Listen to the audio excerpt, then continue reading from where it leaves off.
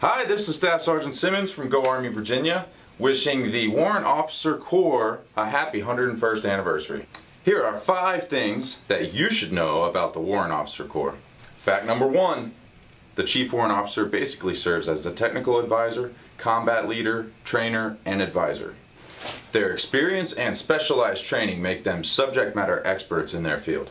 Fact number 2, not every field in the Army even has a warrant officer. Overall, the Army has over 150 military occupational specialties.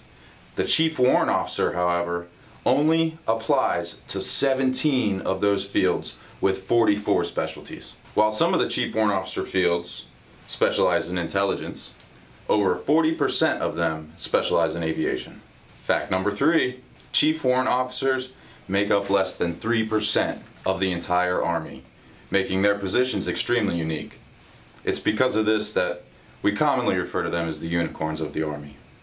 Fact number 4, anyone interested in becoming a warrant officer with the United States Army must be selected for Warrant Officer Candidate School, which is generally held at Fort Rucker in Alabama. And fact number 5, the highest rank that a Chief Warrant Officer can achieve is Chief Warrant Officer 5. At this rank, they are master level experts that support brigade, division, corps, and major command operations. And there you have it. Those are 5 facts that you should know about Chief Warrant Officers in the United States Army. I'm Staff Sergeant Simmons. Win every day.